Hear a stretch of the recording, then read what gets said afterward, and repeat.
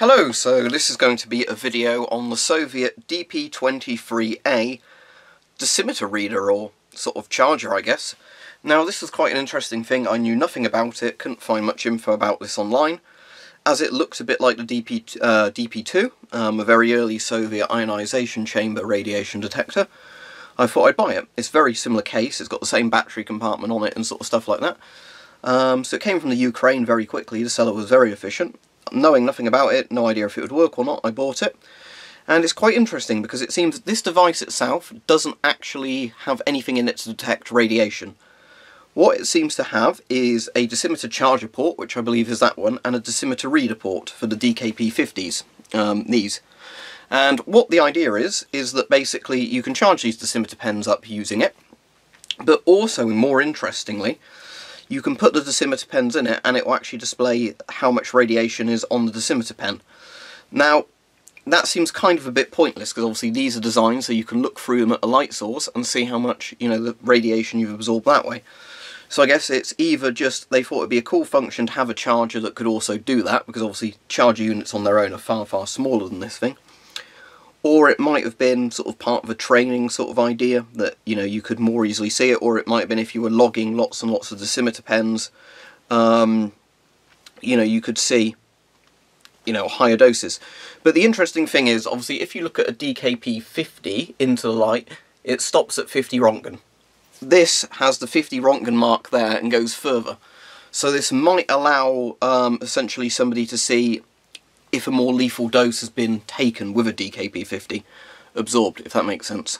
So, this does power up, although it uses an obsolete type of battery. So rather than putting it on my power supply, which would be a bit awkward in this room, I'm going to attempt to power it using just a 9-volt battery. Hopefully it will be a close enough voltage that it doesn't blow anything up. And we'll have a look at maybe trying to use it, but if not, I can at least demonstrate it. So, there's the bit where the light shines through, so you can charge the dosimeter pen. There is no bulb in this for actually charging it, which is a bit annoying. But I've got an old NATO flashlight here, so what I can essentially do is turn this on, put it next to that port, and that means that I can actually, do it that way. Because I found using room light or sunlight, it's not really bright enough. It's that sort of, mirror facing upwards design. So, essentially, the insides are pretty interesting, but as I said, it's a DP2, but there's no ionisation chamber at the bottom and no check source, control source. It's just literally a DP2, but where you would have the ionisation chamber, there's some circuitry just for these bits.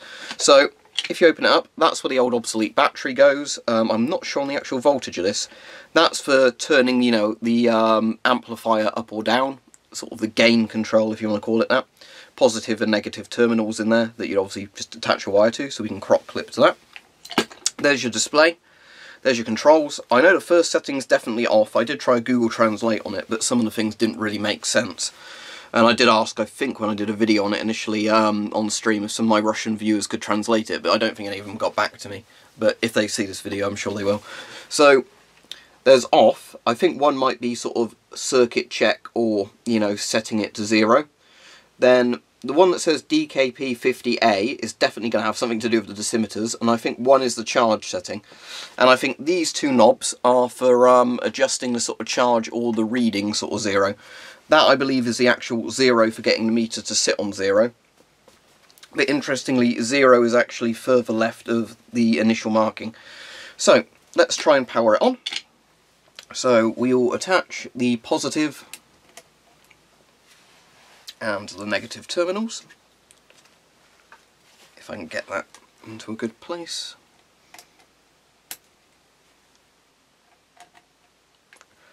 Right, there we go. So let me just wire this up,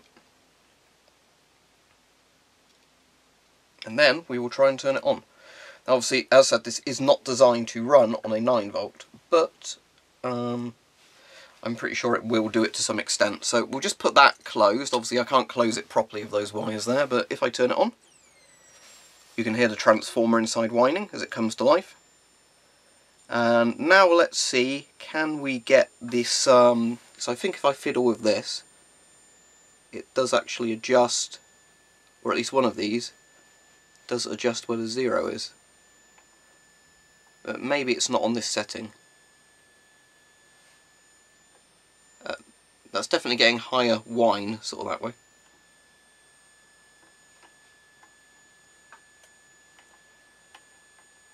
But again, if that's for sort of reading or whatever, that's not... Oh, there we go, I think it's powering up, because the pitch is changing a bit. Was that me? Yeah. Anyway, let's turn these to there. Right, let's try this setting. Right, that setting's gone off the chart, so let's reset that, if that one does that. Nope. Right, let's try that one. Needle's flickering around a bit. What this setting does, I really don't know. But as you can see, or hopefully you can see, the needle is shooting across a bit there. Let's see if this does anything on this setting. Oh, that's flickering a bit. That's going down. Right, let's try the DKP-50 setting, because that's what we obviously want to test. So, if I open both these ports up, I can have a look and see if I can do anything with it. So firstly, let's pop this in here and see if it tells us anything. The answer is no, but it's got no charge in this one yet anyway. So if I put it into the other port with the light, and then look through it, can I make the line appear on it?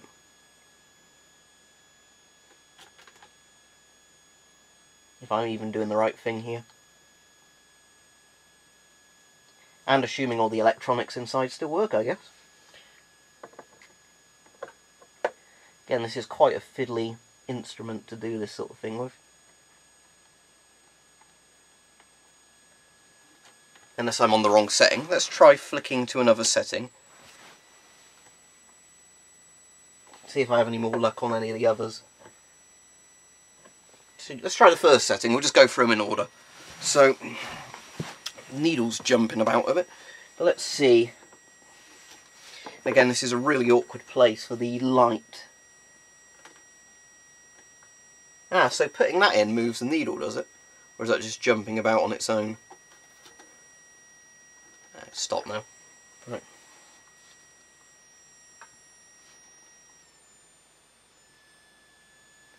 I'll try the next setting.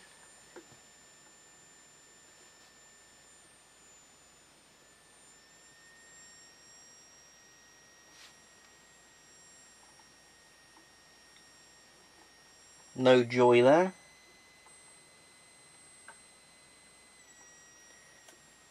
Right, if I can't have any luck with this setting, what I'll try to do is charge up one of these pens on one of my other chargers, and then see if we can at least get one of the other displays to change its number. But yeah, not speaking Russian, and obviously not having a charged DKP-50 and not knowing if any of this actually works, other than powering on, you know, that's not very easy. So what I'm going to do is stop the video now. I'm going to charge this up and set it to 0 Roentgen, and we'll see then. Actually, I'll set it to about 5 Roentgen, because then it should be somewhere noticeable on the chart, so we can see if it displays the number it should display. Right, annoyingly I've figured out what's happened. With the DKP-50, at least this one, the optics become misaligned, which sometimes happens with these dosimeter. So basically the little fibre is actually moving in the wrong direction. I can dismantle it and get that in the right place, but I don't really have time to do that now. So I've set one of these NATO ones to actually basically give a reading, and I'm just going to wonder what happens if I pop it in here. So let's put it to the DKP-50 setting, which might indeed be the setting I want it on. Let's pop that down if it fits, and oh no, I've been fooled by the fact that NATO dosimeter pens are ever so slightly fatter than the Soviet ones. So I don't know if I can really demonstrate anything. Weirdly, the charging port, if that's this one, slightly wider. It fits in that one. But the other one it doesn't, which is kind of annoying. Yeah, that's kind of annoying. Right. So, yeah, I can try popping that in there, but whether or not it will do anything, I don't know.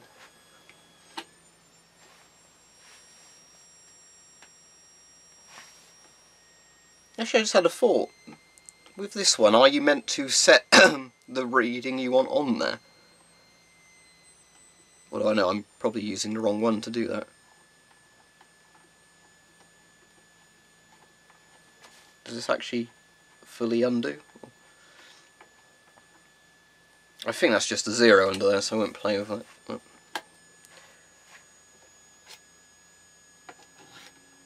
But yeah, there you go. So I'm afraid this video is probably not very informative because the DKP-50 I was hoping to, demonstrate with this seems a bit broken. And a little pen hit too fat to fit in dosimeter. But there you go.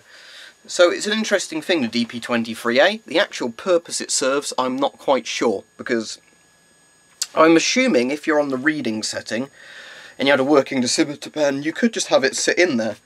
And then, if that was set to 0 Roentgen, I'm assuming if it starts detecting radiation, it would move the needle on there. But as I said, this seems quite a strangely over-elaborate thing for essentially a dosimeter reader slash, charger.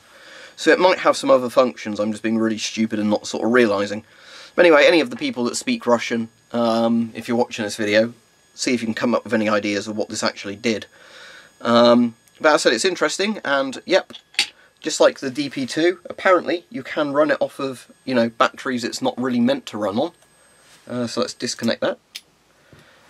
So it's got that simple sort of style design of, just connecting wires to a terminal, which I like. So yeah, and then it just has this that bolts down when, the battery's in there or it's not in use to keep it, from harm's way. So there you go, it's an interesting thing. As said, I don't really understand the point of it, but I just saw it on Etsy and thought, why not buy it, because it's an interesting looking thing. So essentially, a DP2's housing repurposed as a dosimeter reader slash charger, I assume. But as I said, I might be completely wrong on that, but interesting bit of history. The guts inside it are actually quite interesting if you open it up. Because as I said, it's like a DP2 but without an ionisation chamber in or a check source. Just some other bits of electronics in there. So there you go, but a cool old piece of history regardless.